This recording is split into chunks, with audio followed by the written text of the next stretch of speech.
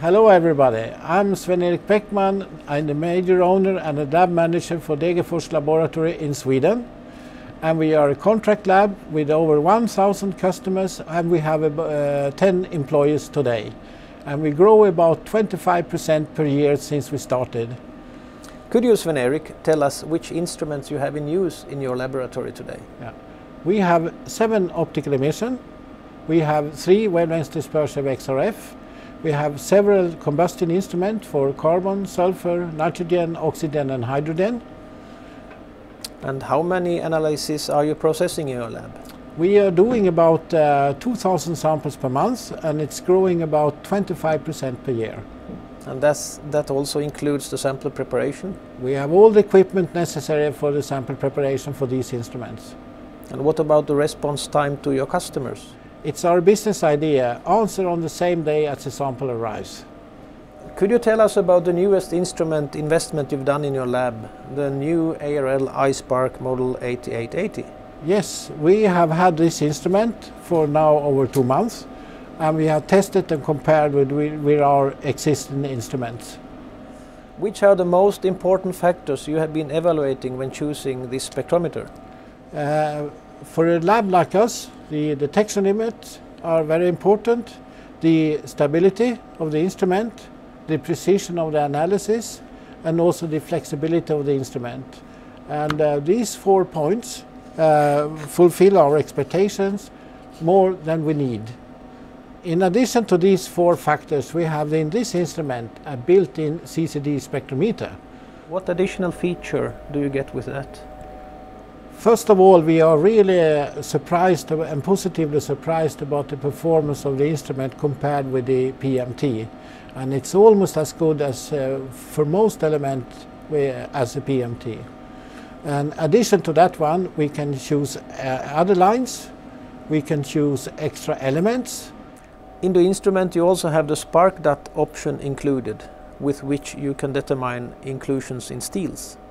Yes, that was one of the reasons that we really test the instrument was the spark dot system, because it's very important for the steel manufacturer to measure the cleanness of the steel here. And as it is performed, it's very easy to use for anyone, and it doesn't take longer time to do the analysis as do the chemical analysis. You get it in the same time. And how about the use of the instrument? Have you found it out easy to use?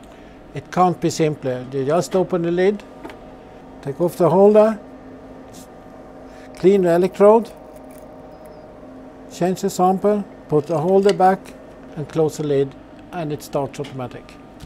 How about the cleaning of the spark stand? It can't be simpler.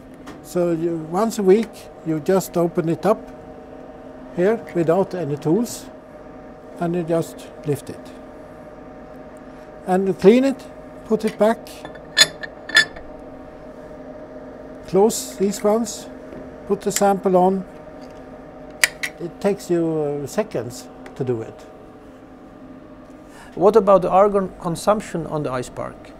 Well, it's one of the things we really checked with the instrument, because we try to keep our cost as low as possible. So with this instrument it has a built-in eco mode system.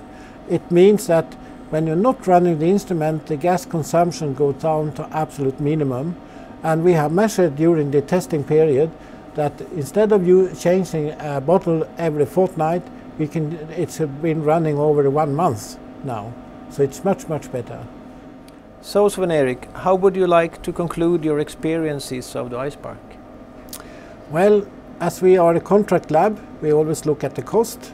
And with the eco mode for gas consumption, it gives us a much, much lower consumption. Secondary, we also look at the tools that the instrument can give us, what we don't have before. It's a spark dot that we can make the inclusions, and also the CCD spectrometer that we make it possible to add lines and also to add other elements we don't have. And also, as we are a few people in the lab, the time for maintenance is reduced. It's much, much shorter than earlier. And finally, listen to the instrument. It's really, really silent. Svenerik, thank you for your time and effort. Thank you yourself.